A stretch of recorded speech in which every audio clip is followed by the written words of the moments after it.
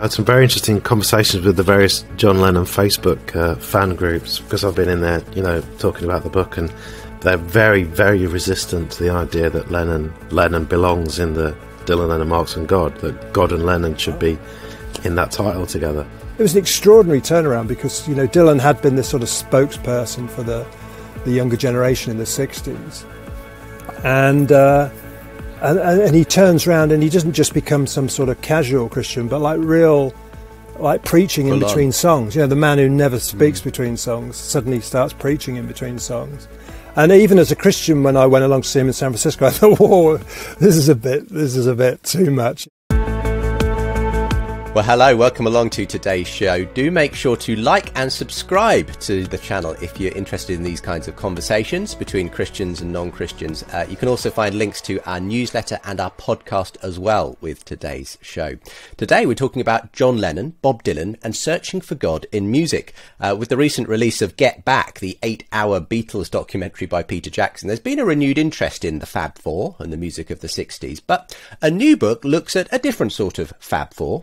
Dylan, Lennon, Marx and God is the new title from Jon Stewart, guitarist with British bands Sleeper and The Wedding Present. In it, John compares the spiritual journeys of John Lennon and Bob Dylan, and will be telling us about what he discovered along the way and how it relates to his own journey as a recovering alcoholic who no longer believes in God himself. Well, in conversation with John today is seasoned UK music journalist Steve Turner, who's written extensively on the intersection of pop culture and faith. Steve has chronicled journeys of bands like U2 and other pop icons like the Beatles in books such as Hungry for Heaven, The Illustrated History of Gospel and Turn, Turn, Turn. So we'll be asking, what were the religious journeys of Dylan and Lennon, and did they ever find what they were looking for, to use a lyric from another famous Christian rock star? And what does John, as a musician and curious non-believer, make of the transcendent search for God in music? Looking forward to today's show. There will be links for both my guest books from today's show as well, so look out for that. John, first of all, welcome along to the show.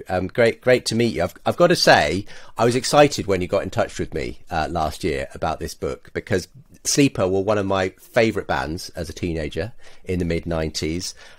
So I'm very excited just to meet one of the people behind, the tracks of my youth, In Betweener and What Do I Do Now and things like that. So welcome along to the show, John. Well, thank you very much for having me, and it's great to meet you, Justin. And also you too, Steve. I've got quite a lot of your books, so I did a lot of research over the years into it, and so it's a pleasure to meet you both too. Well, it's a pleasure to meet you. I've really enjoyed reading Dylan, Lennon, Marx and God, and Steve himself is referenced a few times along the way as well in the book. Tell me though, are you still touring with Sleeper? Because I think some of those Britpop bands, they're kind of done quite a few reunion tours and things, haven't they, in recent years? Yeah, last year we did our first album, Smart. It was the 25th anniversary, so we did a tour around that. And this year we're going to do The It Girl in April and May. Around the country, which was our second album, the one that went platinum, did quite well. And so we'll be doing that, and then some other songs along the way in the set. But it was great fun playing an album from front to back. It was really exciting, and off the back of a couple of years of not being able to play very much, it was great to get out. Fantastic. Yeah, it's interesting. I'll see if I can come along maybe to the next tour. You'd be very welcome. Just drop me an email. I'll put you on the guest list, no problem. Oh, awesome.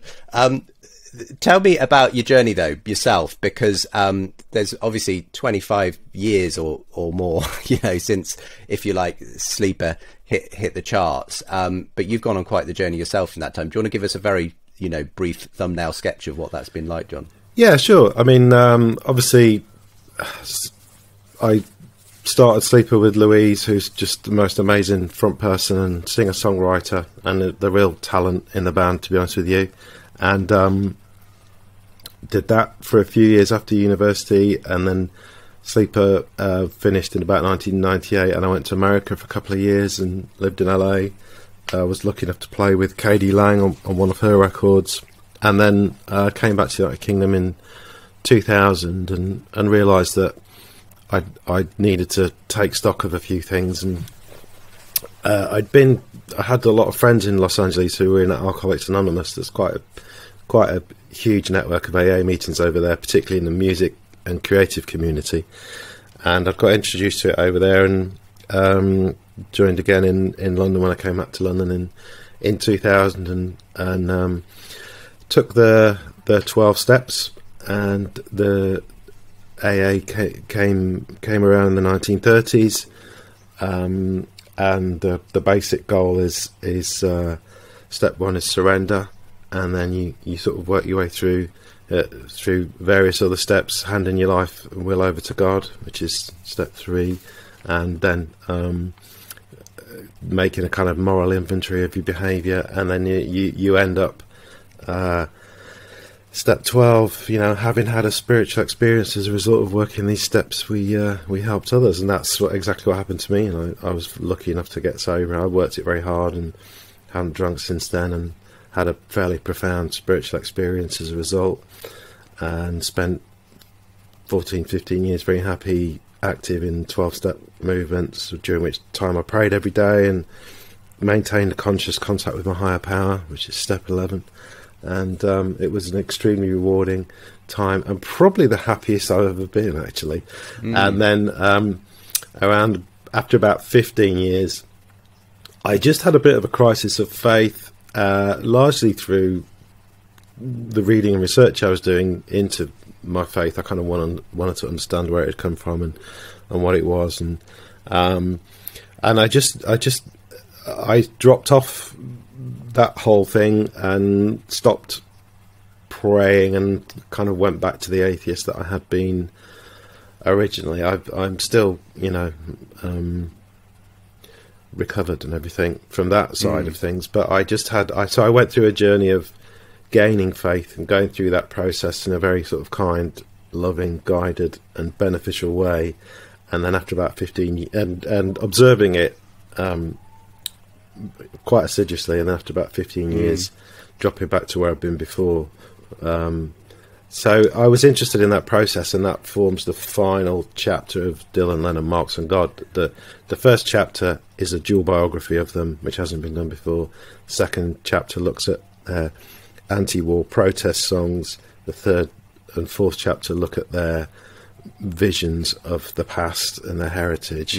So it gradually widens out from a single issue of the Vietnam War to history, to then the great existential questions of who we are and why we're here. The last chapter looks at their belief mechanisms and their faith from the perspective of psychology. That's it. And I think this is a really interesting interconnection with your own story, obviously, in terms of the kind of conclusions you draw by the end of the book about the reasons, really, psychoevolutionary reasons for the kind of spiritual and religious journeys they've been on, which I guess dovetail somewhat with your own experience there. But John, we'll come back to all that. Fascinating stuff. Really enjoyed reading this book. Lots that I learned about Dylan and Lennon that I didn't know in the process. Steve, welcome along to the show.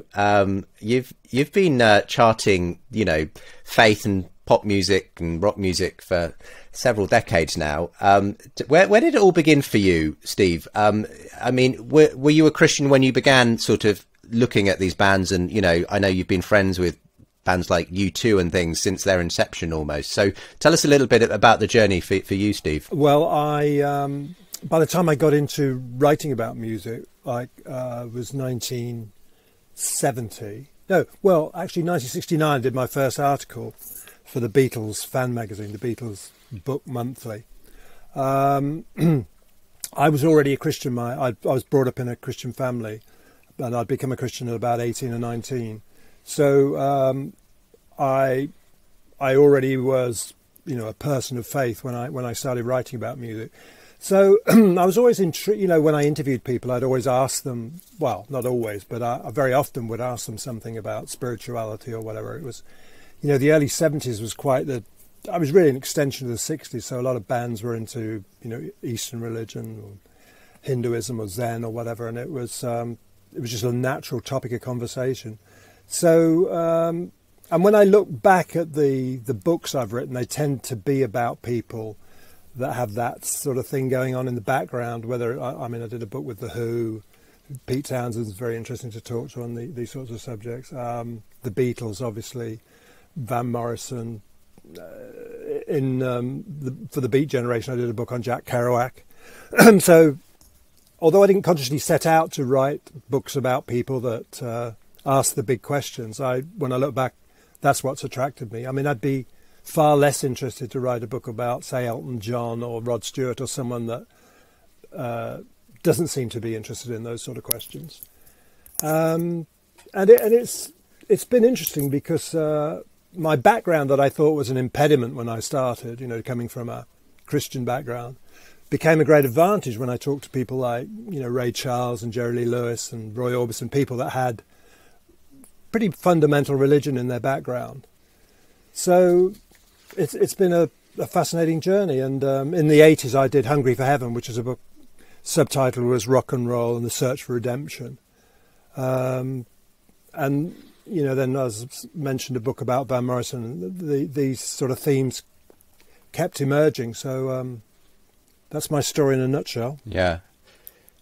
It's there's a huge back catalogue of books to look out for of Steve's if anyone wants to go and read some of these amazing interviews he's had with these legends of rock and pop over the years. But what have you made of this big Beatles documentary, Steve? Get Back. I've got about a third of the way through it, and I need to devote another weekend at some point to watching the rest of it. But have you been able to? Yeah, watch it? I've watched them twice.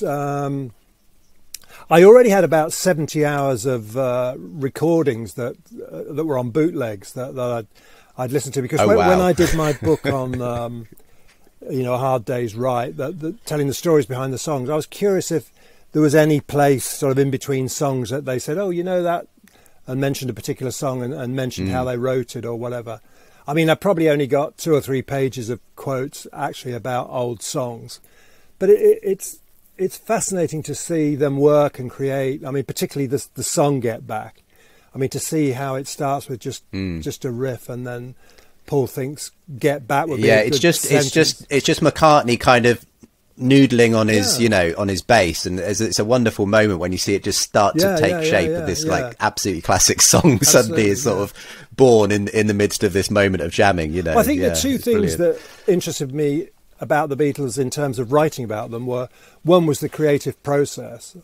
How did they come up with these songs? I remember when I first read Hunter Davis's biography, and he was around when they wrote Little Help from My Friends and Getting Better. And I thought, wow, that, because people didn't tend to ask them, like, how did you write those songs? They just say, what's your favourite colour? Are you going to marry Jane Asher? They didn't get into the writing side of things. And the other thing I've always been interested in is how much were they shaped by the culture, and how much did they shape the culture? That sort of interplay between the Beatles' thinking and their philosophy or whatever, and that effect on the culture, and how the culture affected them, because they were right in the centre of the storm in the 60s. They really picked up on everything that was going on. Yeah. Well, John, tell us about the book, because obviously you start out really by charting the influences of both John Lennon and Bob Dylan. As you say, no one's really done a side-by-side comparison of these two, so this is a bit of a first. But why did you want to particularly bring them together in this way? I guess I was just massive fans of them, and I don't think you can not be if you're interested in popular music at its best. And I think Dylan's just the most striking lyricist of the 20th century, certainly in terms of folk and popular music, and what Lennon and the Beatles did to change the form and the possibilities of recording, and also live performance as well, as far as they took it as far as it could go before they had to stop. And then when you look at the two people together, because they're so influential in their fields and they influenced each other so much, it kind of enhances your view of the individual. So I used this device, dual biography, which has been used quite a lot recently, to look at historical figures. It was first done by Eloise Knapp Hay, who was a literary theorist, I think, in the 1950s in America. And she argued that a good dual biography, by putting two people side by side, you learn more about them than you would with an individual account. And I just thought that was really interesting with Dylan and Lennon, because Dylan had a much stronger relationship with George Harrison, but it's his relationship with John Lennon that's got all the interesting parts in, partly because of the clash of egos, and obviously Harrison himself was on a massive spiritual journey, and it was kind of almost difficult to keep him out of the book because my partner's a Hare Krishna, and I'm quite familiar with his account, and his accounts of their meetings was very important. He brought Dylan and Lennon together at the Isle of Wight festival, and was behind quite a lot of those collaborations, and quite a lot that didn't happen, and the communication between them. But it's Lennon and Dylan as two iconic figures that I felt really stood out. And I've got to ask, what's Marx got to do with it all as well? He's the fourth character. So the dual biography element traces their story together. Lots of I try and capture all their known meetings. There's some that are less well known, such as a recording studio in New York in, I think it was 1971 or 2. I spoke to David Peel, who was there when Lennon was producing his record, and they invited Dylan down, and then he walked out of the session when he heard the song. So it was really interesting to put their history together. And then the next two sections, I was fascinated in protest music. And there's a sociologist, an American sociologist called R. Serge Denisov, who wrote the first real kind of sociological analysis of what protest music is and how it works. So I used his perspective to examine their anti-war protest music, the kind of international politics that they wrote about. And he's a old school, dyed-in-the-wool American Marxist-Leninist type. And then the second part that looks at their sense of the past and their heritage, I used an American literary theorist called Frederick Jameson, who's also a very well-known Marxist. He takes a Marxist approach to literary theory, so looks at things like class and history and all that kind of stuff. So I use that as a framework to think about how they thought about their history. So, and then the final part is obviously their faith. So I just wonder, I imagine them in a band together, Dylan, Lennon, yes. Marx and God. That's sort of what the front cover. But, as I say, the ultimate Fab Four right there. Yeah, but, yeah. We're going to obviously focus more on the faith part yes. than the Marx part in our discussion today. But maybe you could and be interested in Steve just popping in on this as well as you want to, Steve. But take us sort of through the journey of John Lennon and Bob Dylan, respectively, in terms of their particular relationship to faith. I mean, most people in Lennon's case maybe make a lot out of the Imagine, as and its famous lyric about imagine there's no heaven and so on, and think, well, he was probably basically an atheist, even if the Beatles went off on some interesting spiritual retreats and whatever. What was Lennon's overall sort of relationship with faith, though, up to the point that he actually died? Well, like most of these things, it's far more complex and nuanced than you imagine. And he grew up with if you've ever been to his house, the house he grew up in with his Aunt Mimi, it's quite a nice middle class Liverpool house on the exterior, but she was actually very poor.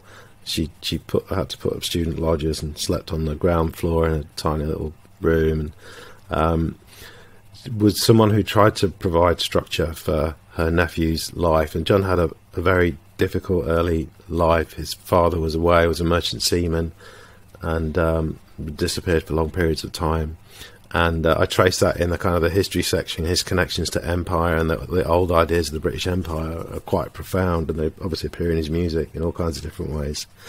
And his mum, had some various difficult circumstances, such that his aunt contacted or threatened to contact the social services to become his essentially step parent, and then her partner, who became an early version of his surrogate father, died when he was 11, and much of his life, I think, psychologically, was a search for a father figure. So whether it's Brian Epstein or George Martin, or the people who came along in his life later, there's a very interesting book by Henry Sullivan, The Beatles and Lacan, which is a Freudian analysis of the four Beatles, and the work on John's really interesting. It really kind of goes into that element of his search for a father figure, and I think a lot of those people that he comes across in his life who become inspirations to him, and he just dives into it, are obviously connected with various forms of spirituality and religion, and that was an ever present in his life. The supernatural. He was a chorister. He went to Sunday school at the church around the corner, the same place that he met Paul, I think. Although Steve's going to correct me if I get any of this wrong. Thank you, Phew. And he also, like a lot of creatives, you know, he had this sort of visionary thinking elements from quite a young age. So he describes as a young boy about kind of having visions and seeing, you know, essentially what we consider would be considered supernatural phenomena in his life in one way or another. So it's quite, although he kicked against organised religion and also God, you know, in the song God famously, that does not mean to say he was not a supernatural and spiritual thinker. And my argument in the book is that at its core, he was not a Marxist. So Marx's approach to religion, famously, you know, is that religion is the opium of the people, and that was not John Lennon. He even joined the Fourth International. When I look at his politics and his history, he joined a Marxist revolutionary group led by Tariq Ali and a bunch of other people in the 1970s who were profoundly anti-religious in a very old school sort of Richard Dawkins way, which is not my approach at all. I think religion has lots of positives to bring people, and was very active in that. Around about the time he was writing those songs that are against organised religion, but he dropped that because at his core, his whole political and personal belief is to do with consciousness. He believed that consciousness was how you change the world. So you change you, and then the world changes around you. So he might sing Imagine No Religion, but the actual message of Imagine is if you only think and believe something hard enough, the world around you will change, which is very similar to Dylan's approach, which is inspired by Transcendentalism, which is another, you know, very important religious literary tradition in America. Before we move on to Dylan as well, Steve, any comments to add on both Lennon's own sort of faith commitments, as far as we can, you know, ascertain them, and also just generally how the Beatles approached faith in their music? Because I feel like they were very much at the front end of this sort of interest in Eastern religion and so on, that obviously marked out a lot of the, you know, the counterculture, the hippie movement and everything else of the 60s and 70s. Well, as John said, he went to the local church. He joined the Sunday school. I mean, the church was like the centre of the community in those days. If you read the Liverpool Echo for that period, you know, bishops and vicars were very important. They'd be on the front pages. Their opinions were respected. So he was part of that life. But like almost all of his friends, as soon as they left school, that was the end of church. It was just like a complete break. But he retained a great knowledge of the Bible. I mean, if you read his interviews, the number of times he casually alludes to some parable or some saying of Christ. And then I think when they started to get famous, I think he started to identify with Jesus in a way like... Well, I interviewed John in 71, and he said to me, you can imagine if we had come about back then, you know, four guys with long hair and robes and all the people were following them. He said you could imagine how a kind of mythology would have built up around them. So I think he identified with somebody who was mystical, who had a relationship with God and who was leading people and looked up to. You know, how many other people are there around or in history that you can relate to? And I think Jesus became important to him. And I think John mentioned in his book, and I mentioned in mine, there was a time when he actually thought he was Jesus kind of reincarnated or something. He goes into Apple and... Yeah, I mean, this is kind of the kind of the quite extreme end, if you like, of where John goes eventually in his sort of religious understanding, let's say. I mean, what was behind that? Because you know, people like Bono kind of jokingly talk about a kind of Messiah complex, but it sounds almost like Lennon literally did have a kind of view that he was the second coming or something for a while at least. Where was that coming from, Steve? Oh, I think it's a mixture of drugs and his fascination with Jesus and the kind of just the general kind of spiritual temperature of that time, you know, the late 60s. There were all sorts of odd people like the Process group walking around London in black cloaks, and there was a lot going on in that area, and Jon was quite sort of partial to it. That's why it's difficult to talk about Jon's beliefs, because he fluctuated so much. I mean, Jon mentioned in his book as well about the time, like not all that long before he died, where he has a sort of mini conversion and starts watching evangelists on television. You would never think Jon would do that. And he sees Jesus of Nazareth TV films, and that works on him as well. So he's dancing about hither and thither. But as he said I think it was in his Playboy interview, one of the last interviews he did, that, people think I'm not a religious guy, but I am. I think he was fascinated by religion. He's always reading about it and thinking about it. That's a very interesting... Sorry, I was going to say I had some very interesting conversations with the various John Lennon Facebook fan groups, because I've been in there, talking about the book, and they're very, very resistant to the idea that Lennon belongs in the Dylan Lennon Marx God, that God and Lennon should be in that title together. And I'm like, you understand he was calling television evangelists in the 1970s. He wrote songs, about prayer and God with Yoko, and was profoundly interested in that stuff towards the end of what turned out to be the end of his life. So, but people are quite resistant to that. They don't. That's they don't really interesting, isn't it? Yeah. Obviously, some people feel like, no, we've got to have John Lennon in this box of. He wasn't spiritual. He wasn't spiritual in any way. Yeah. He was very much against that. And I'm like, no, actually, he was a deeply profound spiritual thinker. Yeah. And as Steve said, he went through lots of different, from transcendental meditation and his diet in the 1970s, and the therapies he was doing, primal screen therapy, lots of different things that invoke different ways of bringing supernatural ideation into our understanding our subconscious through that. That was the heart of who he was. Yeah, well, we'll come on in a moment. We're just going to go to our break slightly early, and we'll come back to talk about Bob Dylan, who in a way, has had a very well publicised, conversion back in, I think it was 1978, and we'll talk about his journey and then how it intersects with Lennon's spirituality as well. And I want to kind of return to your story as well, Jon, as we do that, because I think where your book goes is quite interesting in the way you bring these journeys together. Yeah, one super quick thought. It was Lennon's reading of the Passover plot, which is a sort of a conspiracy theory book about Jesus and the disciples in the 60s, that triggered his comment about Jesus, that ultimately meant the Beatles stopped touring. And that single book, which is a sort of pseudo-historical account of the New Testament, turned out to be the most influential book in the history of popular music, because if he'd never read that and he'd never made that comment to Maureen Cleaves, the Beatles would probably have still kept touring and Sgt. Pepper's would have never been made. So it's there at lots of different levels, not just the blatantly obvious stuff that he said, but the things that happened around him.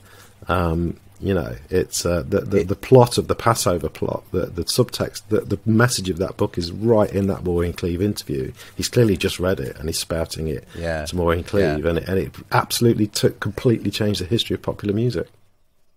Extraordinary, isn't it? The off the cuff comments that can completely. But the idea that biblical history and Jesus has no influence on that. Exactly. That's literally it's the single most important book written in the story of popular music, in my view. There you go. So yeah.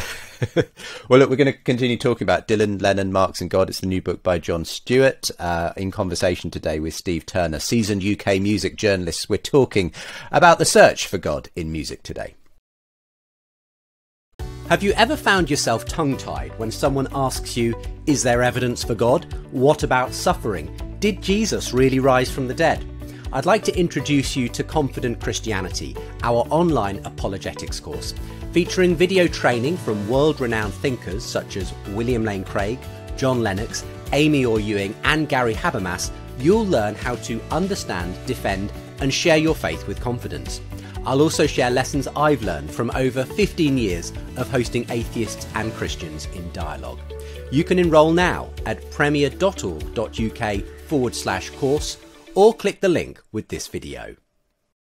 Welcome back to today's show. We're talking about John Lennon, Bob Dylan, Searching for God in Music, new book by Jon Stewart, the guitarist with Sleeper and The Wedding Present, talks about their spiritual journeys, Bob Dylan and John Lennon that is, and sort of analyses it through a Marxist framework, talks about the religious aspect of this. And we'll come back to John's own story as well, which is a fascinating one, because he was a religious person for 14 or 15 years as a recovering alcoholic through AA, but ultimately decided actually there was a psychological evolutionary explanation for his religious experience and probably the religious experiences of people like Lennon and Dylan. But maybe we'll come to all that a bit later. Steve Turner is with us today as well. Steve, I'm just bowled over by the fact that you've interviewed John Lennon, for goodness sake. That itself is kind of like crazy to me. Bob Dylan, have you ever interviewed Bob in all the years you've been doing journalism? I've met him a couple of times, but I haven't interviewed him. I met him because I first met T-Bone Burnett, who was part of his Rolling Thunder tour band, and T-Bone became a Christian and a couple of other guys on that tour, and I got to know T-Bone, and we went along to see the first of his Born Again concerts in San Francisco in, I think, 1979. And we went backstage in San Diego to see him. No, in Los Angeles, Santa Monica. And then we went backstage in San Diego. So briefly met him, but no conversation. You may not have asked him directly, but I'm sure you're familiar with his spiritual journey. Do you want to just give us again a thumbnail sketch of Bob's sort of relationship with faith and what triggered this, quite spectacular conversion really in 1978? Well, he's brought up in a Jewish family and in Minnesota, and he seems always to have had particularly a strong connection with morality and with judgment. That came into all of his early songs, or many of his early songs. But also, as John points out in his book, it wasn't a Jewish town. It was a largely Christian town. So he, like Leonard Cohen, almost like he was able to mix in what he knew of Catholicism and Protestantism with what he knew of Judaism, and so that they were always present in his songs. He seems to have gone through a period where Zen Buddhism was very influential on him. And then through a girl he met, an African-American girl who had sort of come back to the church, she got him to come along to the Vineyard Church in LA in 78, I think it was. And through her, he says he has a born-again experience. Then he starts going to a discipleship class that they run at the Vineyard. A lot of his early songs, particularly on Slow Train Coming and Saved, I think you can almost figure out what Bible study he'd been in before he wrote the song. The songs were almost like illustrations of particular passages from the Bible. It was an extraordinary turnaround because, Dylan had been this sort of spokesperson for the younger generation in the 60s. And he turns around and he doesn't just become some sort of casual Christian, but like preaching in between songs. The man who never speaks between songs suddenly starts preaching in between songs. And even as a Christian, when I went along to see him in San Francisco, I thought, whoa, this is a bit too much. Couldn't he be more like C.S. Lewis than Billy Sunday? But then he did a trio of albums that were strong reflections of this turnaround in his faith. And since then, I mean, the big question is is he still a Christian? And people hunt through the albums, or the sets, is he still singing that song? He's certainly not. He's dropped the preacher side of the faith that he had, but still, you still realise he's writing out of a spiritual framework. I mean, those things are important to him. But the last quote that I saw of him talking about faith was he talked about almost like the religion of song, and he quoted a number of songs like I Saw the Light and a few different songs like that, and he said that his faith was basically made up of these great insights that songwriters had over the years. He's a hard guy to pin down. Yeah. What John, was the kind of reaction, as far as you can see, from his audience, from the public generally, to this quite radical conversion? I was a fan, and I remember those records coming out. Just it was like being slapped in the face by a shovel. It was completely out of the blue at the time, and particularly a lot of people. It's a very similar thing with Lennon and his quote unquote. He can't possibly be spiritual. He had no faith and belief, and with Dylan, he wrote lots of protest songs in his sort of first bout of songwriting in New York, and then just wound it in because he thought what happened to people that were in public life in America with strong political views, which is essentially they would get assassinated, which is ultimately what happened to Lennon. He was far more naive about that, and he just wound it back quite severely and started writing far more oblique protest songs and hiding the message in his songs, or songs with very strong biblical messages, like All Along the Watchtower, which then people reinterpret as an anti-Vietnam War song. So, exactly as Steve said, he grows up in a part of the what's kind of near the Midwest with very strong church tradition. He's got a Jewish family background. He's clearly got a very, very, very deep understanding of the Old Testament. It features in his songs, in the Jeremiads, and the judgmental stuff comes from there, and the moral message, and I think in many ways Bob is far more conservative than most of his fans would like him to think. Certainly if you read his memoir, where he cites Barry Goldwater as his favourite politician from the 60s, which I've spoken to people about, and they've gone, well, he's clearly just lying. And I'm like, well, you don't. If that's his memoir, that's what you want him to be lying, but that's his record of his book. And exactly the same thing happened with he went, quote unquote, went electric, picked up an electric guitar in the mid-60s, upset all his fans then. The truth is, he'd always been a rocker. His favourite artist when he was at school was Little Richard. He had Pete Seeger threaten to cut the guitar cord when he was playing at the Newport Festival, famously. His headmaster at his school had threatened to do the same thing when he was doing a rock gig at the age of 16 in the school hall. So he'd always been a rocker, so he kind of went back to that, and largely under the influence of the Beatles, of course. So when he had his religious conversion, I think there's two things about that. The first is that it's Dylan being true to himself, and he's true to himself more than he is to his fans, and he's also part of him being true to himself. I think it's the extreme situation of being so very famous is that you have to hide some of yourself to be true to yourself. And Bob Dylan the person is not Bob Dylan the public figure. They're two very different things. And so it's very brave to do that when it shows the depth and the profundity of his experience. And also it was nothing new. It was a huge shock to fans like me at the time, who I was a young atheist, very political, very looking for these sort of influential left-wing people who could help me understand the world. And then for them to do that, it's a kind of a betrayal. And we're very, very suspicious of people that betray our beliefs. It's psychologically, it's not something that sits very well with us. And he did that in the 70s, and people just refused to believe it, and he was being booed at concerts again. And I think he's still. My personal view, obviously, it's difficult to know for sure, but there's a movement called Jews for Jesus in America, who are essentially Jewish people who convert to Christianity, and I think he's probably not necessarily aligned with them because he doesn't really join groups as such, but his idea of spirituality and God is probably quite similar to that. It's politically quite conservative. It's very pro-Israel, and Jesus himself was a Jew, so why shouldn't the Jews be for Jesus? He's following in that tradition, I guess. And the interesting observation, I think, that people ignore is there's been a faith song on virtually every album of original material he's put out. There's been one on there. Don't ask me to name them, but there are. Every album has a song with profound religious lyrics and intent on it. Not just the three faith albums that he produced, which also sound better than any of his music prior to that. And famously, he doesn't get on with producers. There's a huge chapter in his memoir about how difficult he found it to work with Daniel Lanois, who was making him do take after take of stuff. He finds God, and he wants his music to sound good, because now he's singing for God. So he pulls in different producers, and he does several takes.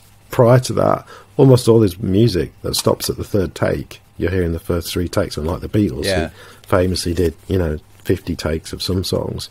Dylan's just three takes and then moves on, and then his religious records sound spectacular as a result, I think.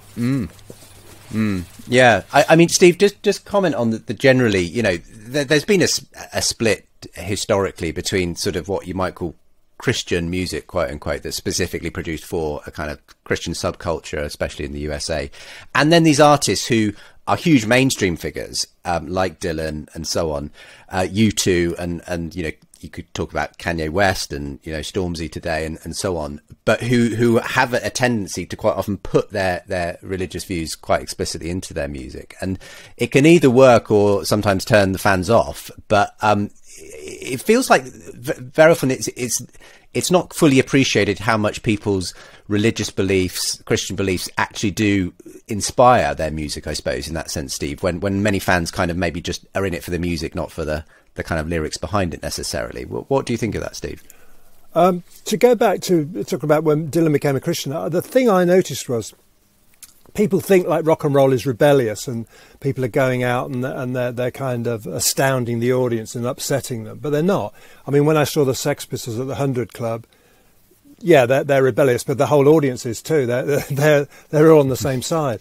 When I saw Dylan in San Francisco, it was like these people had originally come to Dylan as being a spokesman for a different, you know, alternative way of life, and he's coming back and accusing them. You know, he's saying, you know, you better wake up and you're dead, and he was challenging the audience. You know, people liked it when Dylan was pointing the finger at some, you know, the Mr. Jones or the Square character, but he was actually attacking them, and they were. I don't think I've ever been in a concert where I sensed the audience felt under attack and some people were walking out, you know, because of what he was saying. But your question, I think, I remember somebody calling me up late 70s. They said, have you heard of this punk band in Dublin? They're a punk band and they're called U2, but they're Christians, but they're not like a Christian punk band. They're just in a punk band and they happen to be Christians. And I was absolutely fascinated, and of course I went to see them and then eventually got to know them. And that's the difference, like people trying to just write about everything, but they obviously have a Christian worldview and they just want to be on a regular label and playing to regular people. The Christian music industry in America, particularly at that time, was, you know, people playing in churches to teenagers who probably weren't allowed to go to secular concerts. So this was their kind of way of letting off a bit of steam. But you know, Christian bands, they had to use certain phrases on their albums. You know, Larry Norman, who was a kind of like a Christian Bob Dylan figure before Bob Dylan came along. I mean, he would get ostracized for not using sort of upfront language in some of his songs. You know, you couldn't really use poetry. You had to be very direct. So there's certainly more opportunity. I mean, I've done a biography of Johnny Cash. Now, he's a good example of somebody who was mainstream, yet had a very deep faith. You know, of course he made lots of mistakes on the way, but you know, he was a man whose study was full of theological books. People really underestimate that. Non-Christian rock and roll fans are really missing out. They're really only getting half the story. Speaking as someone who's not a Christian as such, Little Richard. I mean, the list is almost as long as the list of famous rockers, and then you think about soul music and the African American music tradition. It started in the church, you know, Sam Cooke and that whole sort of gospel R&B divide. Lots of those early R&B songs were gospel songs re-lyriced, and that whole concept of desire and our sort of our relationship with our body and our mind and who we are and what we want out of life. They parallel very consciously between the experience of having faith and the experience of making music. They're quite aligned. You step out of yourself, you try and do something beyond who you are, you try and connect with other people, you're trying to make something happen that's quite tangible but also intangible. You know, music, it's vibrations in the air. There's obviously also this kind of extraordinary overlap really between the religious experience and what music does, isn't there? And you know, if you go to a sort of sublime concert, whether it be classical music or U2 or whatever, you can come away feeling like you've just had an spiritual experience, you know, in its very best moments. That's what's kind of trying to be evoked almost. And obviously probably most of the greatest songs and melodies and everything ever written have come out of you know, whether it be extreme historical situations like, you know, slavery and so on, that kind of birthed the spirituals and so on of that era, and that were then adapted for, you know, blues and rock and roll and everything else later on down the line. It's often tied to, you know, really huge experiences, spiritual experiences, and everything else going on. I mean, Jon, where does that leave you as someone who is an atheist basically now, as I see it, and the fact that for so many people their music has to be tied to a very kind of something beyond us, something that is really transcendent, let's say, and wouldn't be happy, wouldn't settle for it all being able to be boiled down to a kind of material, psychological, evolutionary kind of explanation. Yeah, it's a difficult one. I think it's the ultimate challenge. I mean, Steve was talking about Dylan challenging his audience, and I think in some ways our faith and our metaphysics and our view of the world is the ultimate challenge for who we are. And as a creative artist, anybody, whether they're in visual or a writer on a page, or particularly a musician, because that's so connected to time, you know, the 2 minutes or the 3 minutes that you're playing music, your creativity is connected very much to the moment that you're in. Unlike, whereas with a painting or a piece of literature, you can return to the page later. You're trying to connect with other people, which means having an emotional relationship with someone who's maybe in the same space or connecting to them via recorded music. You're trying to put something of yourself on the tape or into the computer, and you're doing it through a sense of trying to express something that somebody else is going to connect with on quite a profound level.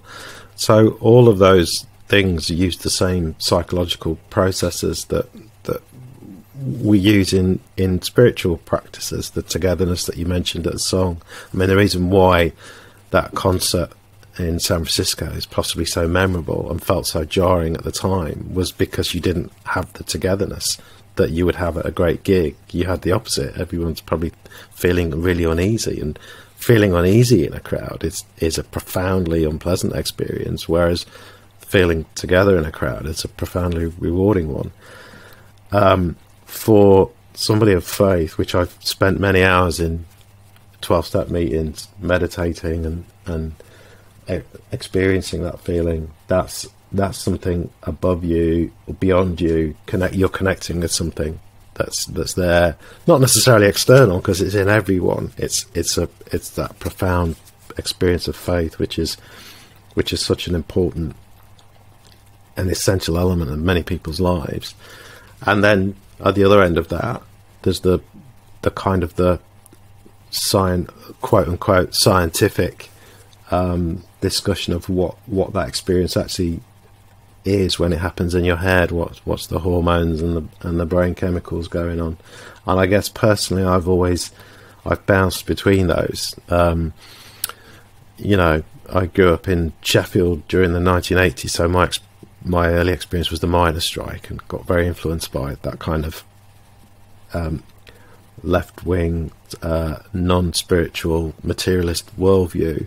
Marx famously is a historical materialist. He views the materials that we make and the ownership of those and how they're organised as the thing that determines society, and various religions are just one expression of that. And that's why Lennon wasn't a Marxist. Neither is Dylan, because they both profoundly connected to their sense of the subconscious and their sense of the spiritual. They believe that's what drives us. And I think you're either on one side or the other of that debate. And what's interesting to me now is that there are those grey areas that have been illuminated by science. So there's lots of interesting research into the benefits of faith. I'm not somebody who says that religion is a bad thing. I think it's an absolutely necessary way of organising ourselves, and I've benefited from it. I'm sober because of it. So I'm not somebody who takes that sort of Richard Dawkins view of or religion is bad. I think religion is profoundly necessary and very important to the human experience, and even if God doesn't exist, that's him on the phone there. Even if God doesn't exist, he got me sober.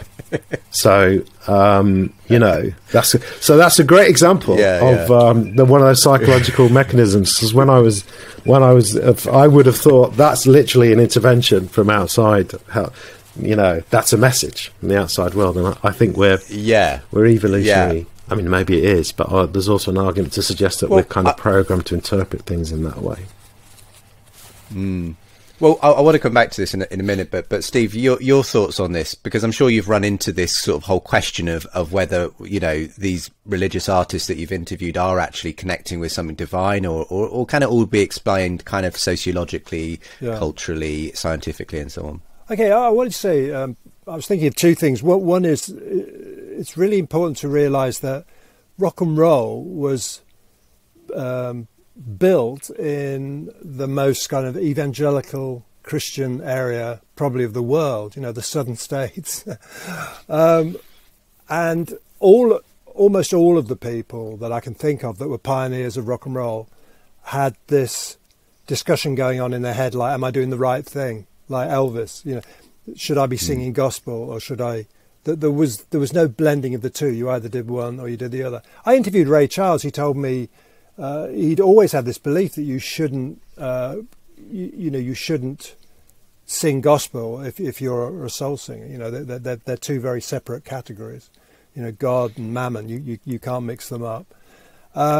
So all those people had that kind of inner conflict. Jerry Lee Lewis records Great Balls of Fire. Yeah, as he's recording it, he thinks I'm sending people to hell, and he argues with Sam Phillips. Sam Phillips said, no. But it's hard for us to imagine from the perspective of 2022 that these people had these spiritual conflicts like that. The other thing I wanted to say is I remember interviewing Pete Townsend from The Who. We were talking about why do so many musicians, why are they attracted to spirituality? Why do they get involved with religion?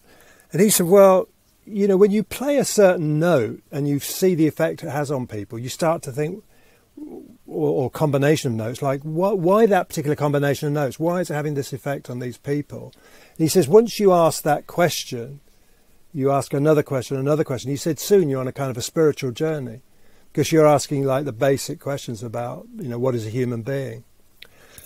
I think a lot of music and a lot of art enlarges people. It makes them feel sort of big and grand, and reminds them of their dignity as human beings. And I would say, as a Christian, reminds them that they're made in the image of God, that there's something grand about being a human.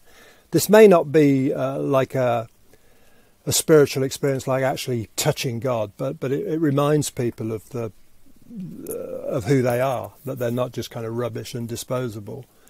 What's your answer to those who do kind of give quite a kind of, in a sense, materialistic explanation ultimately, while acknowledging the important place of faith and religion in inspiring, extraordinary music and experience and so on, but still say, ultimately, we have a satisfactory explanation that it, which is basically about neurons and chemicals in your brain. That's why that chord that Pete Townsend said has an extraordinary effect is actually what's actually going on is something in here rather than something out there. I can only say it makes more sense to me in the Christian framework than it does outside of it, because you could say falling in love is just it's just material in your head doing certain things, and you might on paper think that's fine, but in your heart you think no, it's more than that. I'm kind of curious about people that I've interviewed that have had spiritual experiences, you might call them, but they haven't initiated them. They've just happened. Like Van Morrison would talk about walking around Belfast and he suddenly was just like overwhelmed and he didn't know what it was. And it was only many years later when he started to read about, Coleridge or Wordsworth and different romantic poets and Blake and people in history that had these experiences. He realised he wasn't on his own. John mentioned in his book about John Lennon, having what he described as trancing in alpha experiences when he was a kid. Like he'd be in a field or up in the north of Scotland and he'd suddenly have this overwhelming experience, couldn't explain it, which is probably another reason why John couldn't be a sort of hard-headed materialist. He'd had too many experiences like that. I'd be interested to hear from you, John, when you talked about praying and religion, did it become the Christian religion because you're from England? Did it have a kind of a religious framework, or were you just talking to it? No, it was the God of the Bible, I think. But All right. Why the God of the Bible? Because I think that's just because of my cultural background, you know, from England and stuff. But also, and I prayed in church when I regularly lived next to a church. Prayed in the church every day. Didn't go to many services as such. Still go to Christmas Eve. Can't resist that. And sing. Probably I'm singing louder than anybody else in the church. And I'm sober. Everyone else is drunk. And probably because most of the AA meetings I attended were in church halls as well. So, I guess I think there's something specific about Christianity that's really important culturally. Even if you are an atheist, you have to acknowledge that Christianity is a unique religion in that most of the scientific advances that we have today happened under Christianity. They did happen under Islam, you know, previously. Things like early examples of maths and lots of early scientific. Islam had a kind of a scientific blooming period in its earlier years, but certainly in the modern world is shaped by scientific advances that were you know, Newton, Darwin who lost his faith obviously, but the situation he was in, and lots of other people were, you know, pretty devout Christians who also made the sort of discoveries that drove the contemporary world. So much like music, you can't really pull them apart. And I mean, I went to Jerusalem after a few years in, and that was a very profound experience you know, the Church of the Holy Sepulchre and all that kind of and I really enjoyed watching other people in faith as well. I think it's I feel sorry for atheists who never experienced faith. I think they've missed out in a way. So what disappointed you about Christianity in the Nothing. end? It's the happiest I've ever been.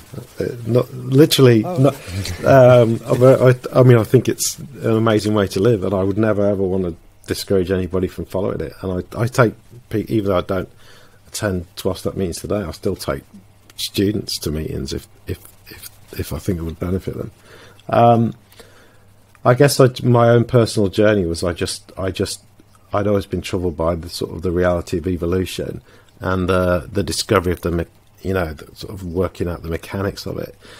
Working out the mechanics of it doesn't necessarily mean that there isn't something profound and spiritual behind it, but I guess that what I just read about was enough to kind of tip me back into what my kind of previous materialistic worldview, and I think, you know, I think we've lost a lot because the idea of church and regular attendance at church and the tenets of Christianity are so fundamental to good pro-social behaviour in many ways.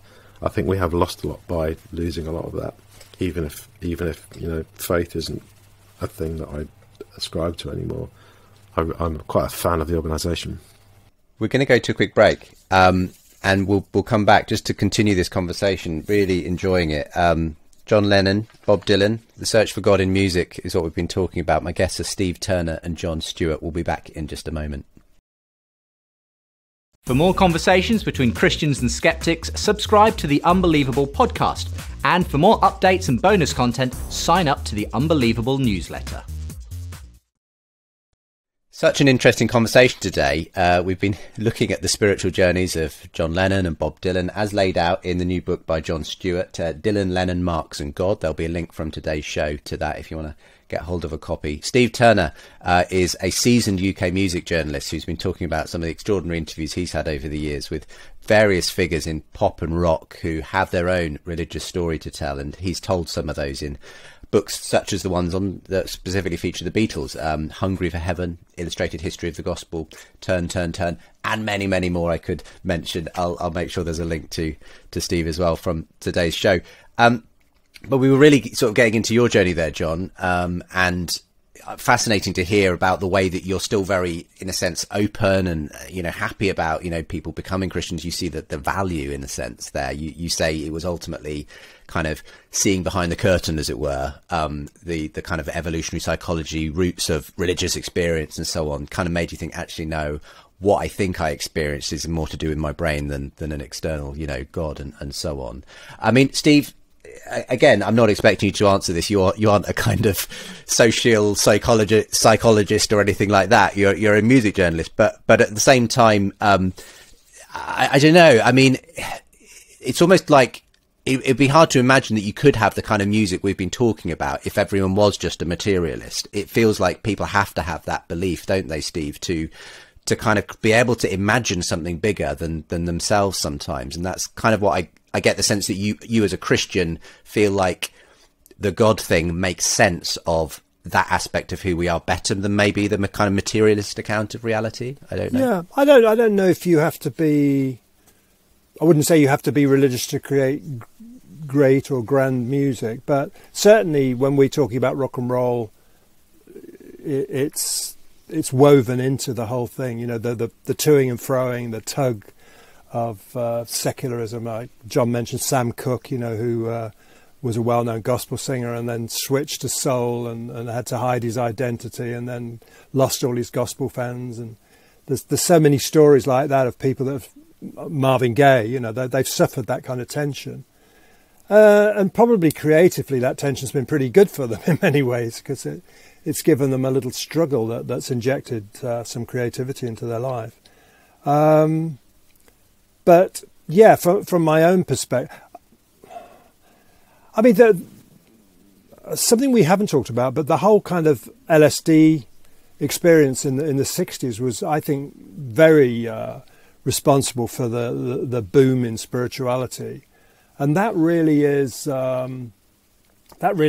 happening in the brain. I mean, people think they're connected to, you know, astral journeys and different things, but I think it is within the brain. And there's been far more research done on it recently. I mean, Imperial College in London, they've got I guess a department or something sort of focused on research into LSD, and you can now see, you can sort of wire people up and x-ray them, and you can see what's actually happening in their brains.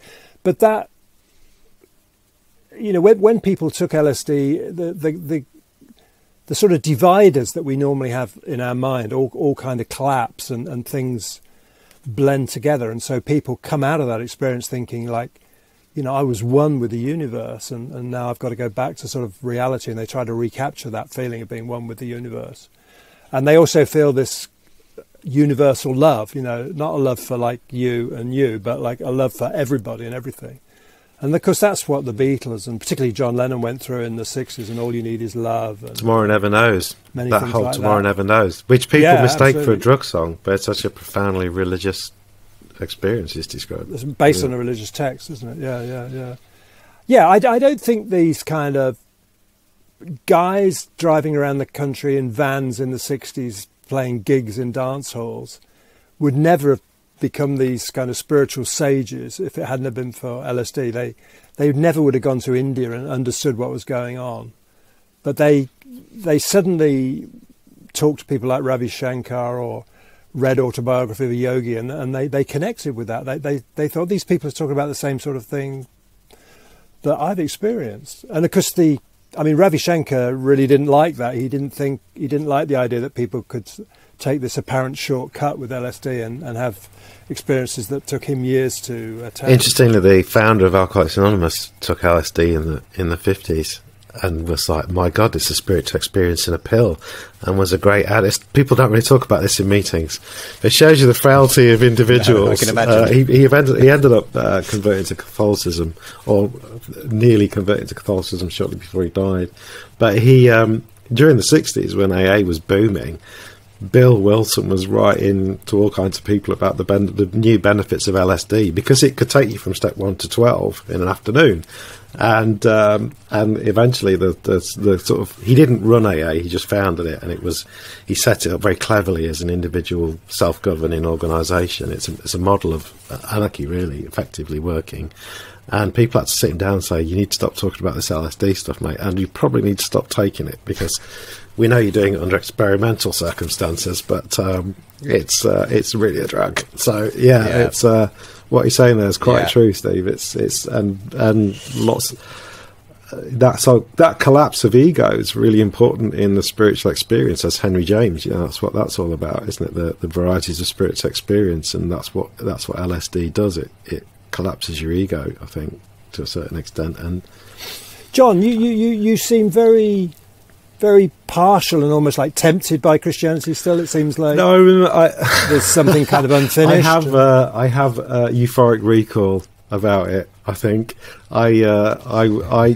many of my best friends are Christians. They're a joy to work with. My most valued work colleagues, most of them are Christians, and I just because you can trust them because they have a moral core, and I think it's a profoundly important thing for effective. If you think about early human activity, which assuming people aren't young earth creationists as Dylan was for a while, and I don't know if he still is, but certainly was for a while when you saw him. If that idea of people existing in small groups for a long period of time is true, outside of current society, then you have to have a way of regulating behaviour that doesn't involve hitting each other. And so those kind of collective experiences that are based on people acting morally together are really important to us. And in the 20th century in the United Kingdom, that was Christianity. I guess I would ask you, John, in that sense, though, is the fact that we can trace, a sociological evolutionary explanation, for things, and maybe chemical explanations for certain types of religious experience in the brain. I mean, I don't know many Christians who have thought about it who would divorce entirely that aspect of things from faith, and of course something's happening in your brain when you're having an experience. It's not like it happens somehow independently of your physical makeup. But they would say it's too reductive to say can all be explained materially, because there's so much about it that just seems to, just the problem of consciousness, frankly, is still a huge issue. It's like, how do we get these extraordinary experiences from just this physical stuff, if that's all ultimately that's going on, is the interaction of physical matter? So I can understand why some people don't want to say it's all been explained now, if you like, and want to leave the door open to the divine in that sense. And I guess you can understand sure. that And there too. are many scientists, there are many very highly qualified working professional scientists who are quite devout Christians too, and Muslims and people of other faith as well, and Hindus. And so I don't have a problem with that. I'd never want to do anything that undermines somebody's faith. I think it's a really important part of the human experience. And I remember one of the guys who stood for president in America was a Seventh-day Adventist and young Earth. He's a young Earth creationist, but he's an African American guy, and I can't remember his name. Is it Ben something? But Yes. And Carson. he's also one of the world's leading brain surgeons. And people were so dismissive about his faith. Yeah, exactly. And I just thought, wow, this person's done more, probably because of his faith, has been put in a position to do more to benefit more people than you could imagine. Certainly more than I ever have done. And so I guess I believe people are entitled to believe whatever they want, as long as they're not harming other people. And that just doesn't go for Christianity with me. I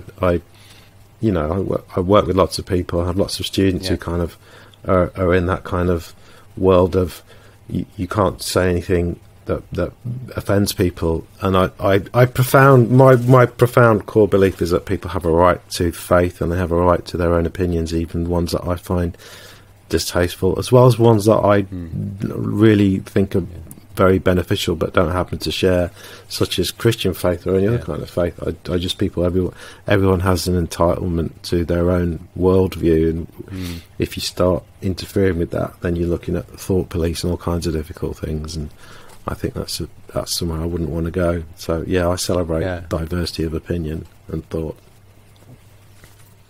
Well, it's been such an interesting conversation between you both. Thank you. Any final thoughts, Steve, as we start to wrap the show up? My one thought would be, we often start talking about transcendental states of mind, etc., but I can't. My Christian life doesn't consist of a string of transcendental moments. There are times, but there tend to be times when I think everything's falling into place, everything seems right. God is looking after me, God is there. But I've not, when Van Morrison described his experiences to me, I mean, I've never had that feeling of being whipped up or carried away or of blending in with the cosmos or anything like that. So I mean, some religions sell themselves on, like, this is what you'll get. If you cross your legs, sit like this, you'll have this experience. But for me, Christianity, Jesus just doesn't say, follow me and I'll give you a transcendental experience. And it's also one of the things I most admire about Christianity and the discussions I've had with Christian friends is that doubt is such an important fault, and I think security of your opinions is one of the most dangerous places to be. And just sort of testing yourself and re-examining your ideas all the time, I think is really important. Being open to new ways of looking at the world is really important. It's the essence of Christianity in that sense, and that's why I think it's such a valuable social force, because it's been through a reformation which has involved looking at itself and thinking about, okay, this is different ways of practicing it, and then it accepts it from from sort of the Unitarian Church all the way through to fairly rigorous, the Wee Frees in Scotland or something. Everyone's a Christian, and or maybe not the Unitarians, but you know what I mean. There's still a church, right? And so everyone, that inclusivity is really important, and it's the principle of that, I think, that should be defended at all costs, and then within that, people can make their own interpretation of it. That's what a God, for me, would want of us, rather than a God that says, "I'll give you this massive, spiritual experience if you do what I tell you." It's a slightly different way of thinking, which is what I think has allowed them all the good in them that is in the modern world to come about. And it's a great practical way to live. I got a lot done as a result of that. It was, I do miss it. Interesting. Thank you so much for the conversation, Steve and Jon, today. Really, really interesting. As I've said, there are links to both of my guests, Jon Stewart's book, Dylan, Lennon, Marx God, and also many of Steve's books as well. Look for the links with today's show for more. But it's been great to have you both on the show today. Thank you. Thank you. For more conversations between Christians and skeptics, subscribe to the Unbelievable podcast. And for more updates and bonus content, sign up to the Unbelievable newsletter.